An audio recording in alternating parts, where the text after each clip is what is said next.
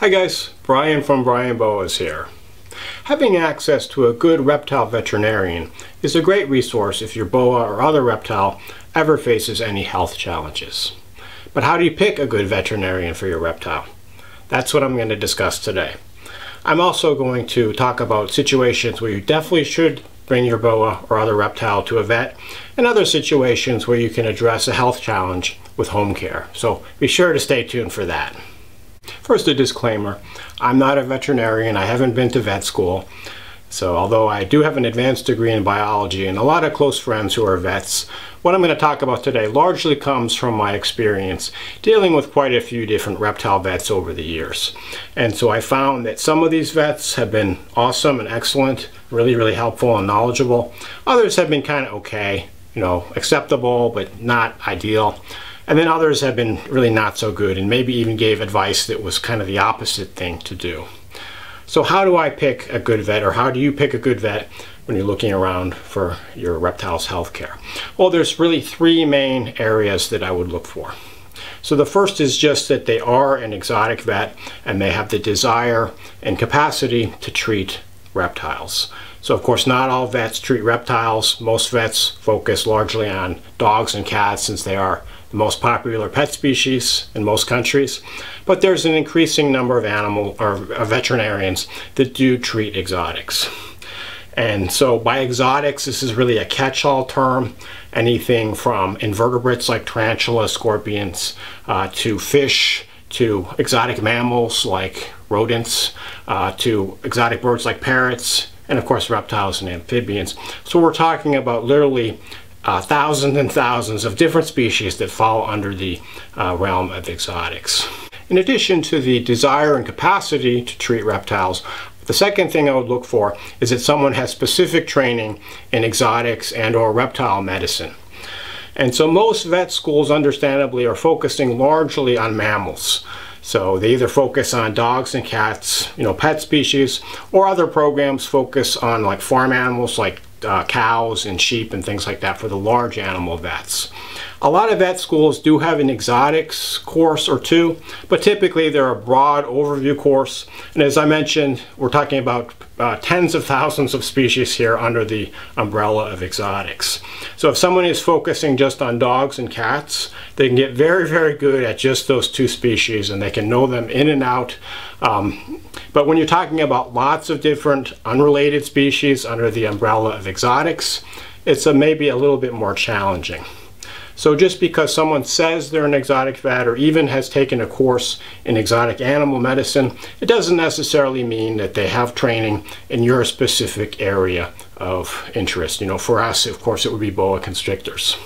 By the specific training, it doesn't have to be a formal course in a vet school, something like that.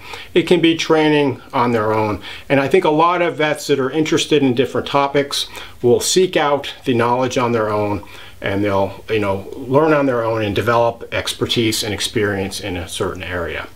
And so ideally you want a vet that has worked with your particular species, which is the third requirement, which is kind of a really nice thing to have if you can find it. Someone that has specifically worked with your reptile of interest. So for me and for many of the viewers of this channel, that would of course be a boa constrictor.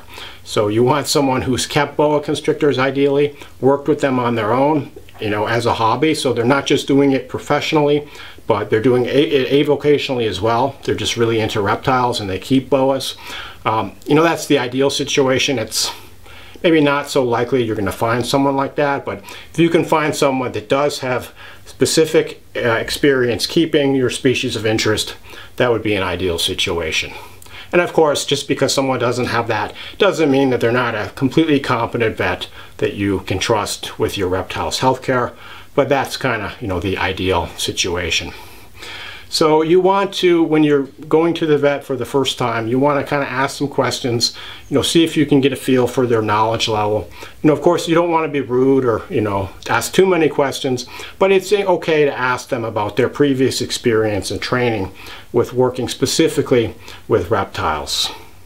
So I had an experience once where I took a boa to one of the local exotic animal vets. This was, quite a while ago.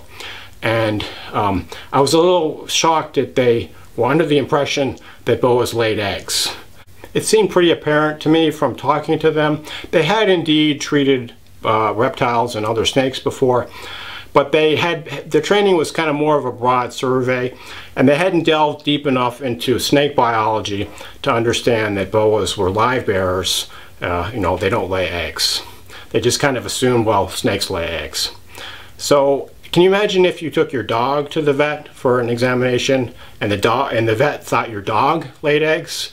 I'm sure you'd probably run the other way. So this is the kind of thing where you really want to try to find a vet, if at all possible, that has experience in your specific type of reptile. And you know, of course, I just deal with boas at this point. I know that any type of specialty reptile or amphibian you keep will have its own little things that you should know about, you know, and if someone doesn't know about it, you got to wonder, you know, are they the best to have directing the health care for your particular animal? So the ideal boa vet has kept and ideally even bred boas.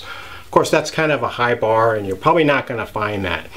So the next option, and still a completely acceptable type of vet to go to, is a vet that treats exotics, and maybe they don't have a huge amount of experience in your particular animal, but they are open to learning more, they're open to reaching out, and if necessary, doing consultations. So good vets will reach out to specialists and do consultations, get more information about the specific problem so that they can best address it. And I've had a number of vets that have done this, even really competent general reptile vets. I've seen that they'll often reach out, and it's often really refreshing when they're just open with me. You know, they say, well, I think this is going on, this is my best guess, but I'm going to talk to my colleague at, you know, some university somewhere, their vet school. It really makes me feel like the person is really thinking about the problem, reaching out and trying to find the best solution. This Venezuelan BCC, you can see, is kind of squeezing me a little awkwardly right now. So anyway, that's often a really good situation to find a vet that can consult with an expert if necessary, and bring that knowledge back to try to find the best solution to your health issue. And in fact, there are a number of vets who actually do consultations directly with clients online. So even if you can't find a reptile vet in your particular town, or you know, the nearest one is a couple hours away by car, it's possible you can do a virtual consultation. The vet can examine your reptile virtually, you know, using web cameras, of course, take a look at your animal. You can tell the vet what's going on, and the remote vet can advise you of the best possible solution and even write a prescription if necessary, which you can fill online and have everything delivered right to your door. So it saves you from having to go out. It saves the stress of your reptile having to travel in the car to an unfamiliar situation. So a virtual online vet can be a good solution in many cases. So the other option is to go to a general vet that doesn't really treat exotics, but someone that you know and trust, and someone that's open to kind of reaching outside of their area with your guidance. You know, so one thing about reptiles is the more that you keep them, the more you learn about the husbandry, and experience is really important with hands-on keeping of reptiles, and I mean the specific animals. So for example, I have a huge amount of experience with boas. I kind of know them in and out at this point. I have like no experience with ball pythons. So I have, you know, the little intricacies of keeping and breeding ball pythons are completely alien to me. And you know, a non-snake keeper might think, well, they're both constricting snakes, they kind of look similar, they're about the same size, you know, what's the difference? But you know, if you kept boas and ball pythons, you know that they're completely different. You know, ball pythons lay eggs. It's a whole new, you know, thing that you need to worry about, versus boas give live birth. So it's really important to pay attention to your specific type of reptile and get that specific experience. So after you've been keeping a specific animal for a while, you should become attuned to little signs that tell you maybe the animal isn't quite so healthy, or maybe there's something going on that, you know, might not be okay. And often it's very subtle at first, but it's knowing these subtle signs of an ongoing illness or an illness that's going to get worse, and taking steps to stop it early on that's really important if you want to treat your reptile.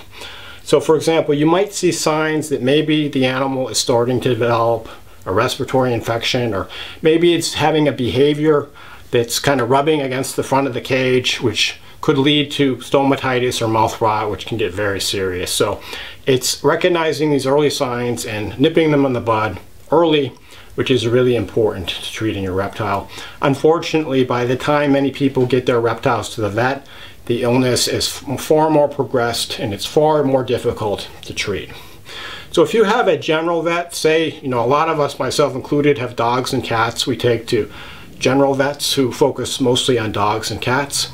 But several of these vets I've worked with over the years have also been open to treating reptiles. And when I've sought their advice, basically I kind of tell them what's going on. I tell them, the snake has this sign or symptom, which I think might be indicative of this or that.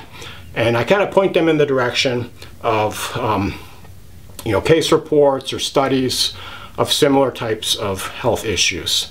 And not all vets are open to this, and I can understand that some vets might not want to do this, but if you have a general vet that you've used before, that you're comfortable with, and they're open to treating your reptile, that can be a really good solution.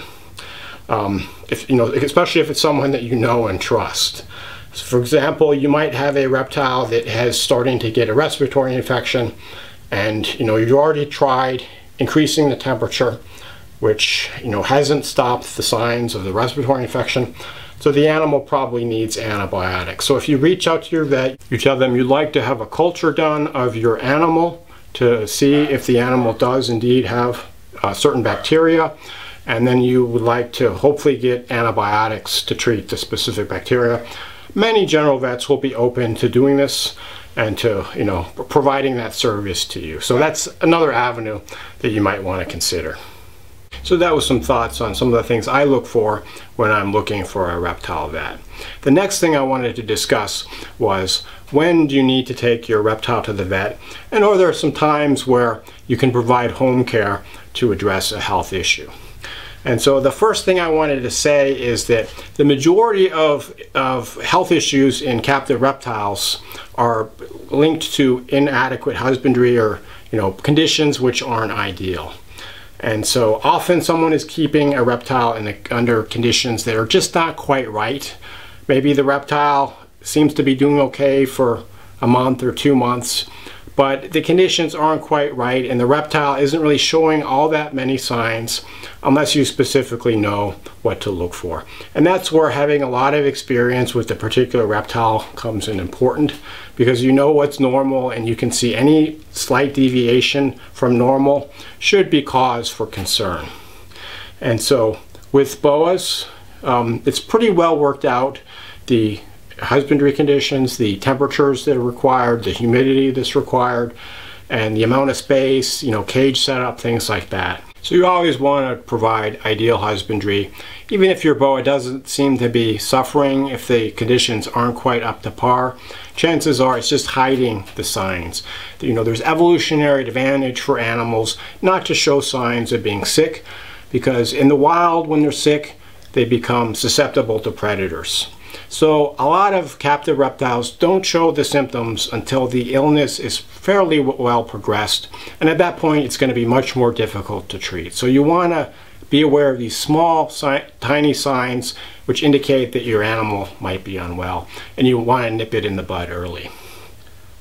So with Boas, as I've discussed before, a lot of people either overfeed them or they underfeed them. So you want to monitor your Boas growth. They should be growing slowly but steadily, somewhere around a foot and a half a year. They shouldn't show signs of obesity, but they should also not show signs of being underweight. You want to make sure that your boa is being fed an ideal feeding regimen. One of the most important times you want to think about taking your boa or other reptile to the vet is when you first acquire it. And so depending on how you acquire it, the boa might be in substandard health to begin with.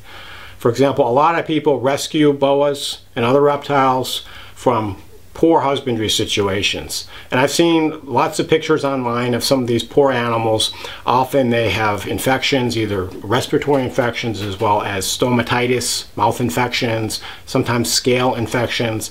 Often they'll have sheds that are stuck, sometimes several layers. Often they have mites, they may have been overfed and or underfed. So a lot of these rescue boas are in really rough shape. And all of these problems could be addressed with husbandry, ideal husbandry. But when an animal is that far gone, it really helps to have a vet guide you along the way, especially if you're new to Boas. So the vet can devise a health plan for your animal and also monitor the progress to make sure you're on the right track. They may want to see the boa or reptile again in a few months to make sure that it's improving. But when you acquire a rescue animal that has multiple health issues, it's probably going to be a pretty long-term project just to get them back to normal. It might take months, sometimes maybe even a year. And you really have to be dedicated. You know, rescue animals aren't for everybody. I often hear stories about people that go to, like, you know, some of these pet stores where these animals are in horrific conditions and they feel bad for the animal, and so they buy the animal just to rescue it. And so this is kind of controversial. You know, when you take an animal from that situation, maybe it makes you feel better that you've rescued the animal, but then it provides incentive for the pet store to go out and get another one and keep it under those conditions. So you really want to think about that. Also, if you have other reptiles, you want to keep these animals in strict quarantine, and so they can't infect your other healthy reptiles with any of their illnesses. So it will take a long time to rehabilitate these rescue animals, but having a vet is definitely helpful. It's a good resource to guide you along the right track. Another situation where you definitely want to take your new reptile to the vet is if you get a wild-caught animal. And as I've said many times before, I do not at all recommend wild-caught animals for most keepers. The only exception would be for an experienced breeder who's looking for new bloodlines to diversify their gene pool. And so when you're using or acquiring wild-caught boas, for example, there's typically a pretty high mortality rate, somewhere around 50% or so. And so often breeders who are getting new wild-caught bloodlines will go out and they'll acquire twice as many as they actually need, because they figure, unfortunately, half of them are probably not going to make it. And so wild-caught boas frequently have some kind of parasite, so you want to take them to the vet, have a culture done, and have the parasite infestation treated. They might have internal parasites, they might have external parasites like ticks and mites, things like that. But you really want to get this taken care of. Again, I don't recommend buying a wild-caught animal. You know, some new keepers have seen maybe they're a little bit less expensive, but the amount of money that you're going to pay for the vet care is more than the difference for a quality captive-born offspring. So definitely stay away from those wild-caught animals. So what if you buy a captive-born offspring from a established, reputable breeder, and the breeder has done their homework, gotten the animal established, it's feeding, it's shed a couple times, it's apparently healthy? Do you still need to go to the vet? So with that situation, I would say to play it by ear. Sometimes you don't need to go to a vet if you can trust the breeder, and if you have a little bit of experience with boas and you know what you're doing, you're probably fine on your own without taking the animal to a vet. If you're new to boas, or if you're just looking for a vet, it's often a good idea to take the animal in just for a checkup. It allows you to meet the vet and start a relationship with them. So therefore, if a year or two down the road you have a more serious health issue, you have that person you can fall back on. So it's always good to have a working relationship with a vet, so they're there and you have experience when you're going to really need it if your animal gets sick. The next situation is if you have a healthy, established pet reptile that you've had for a number of years and there's no signs of any health issues, everything looks fine.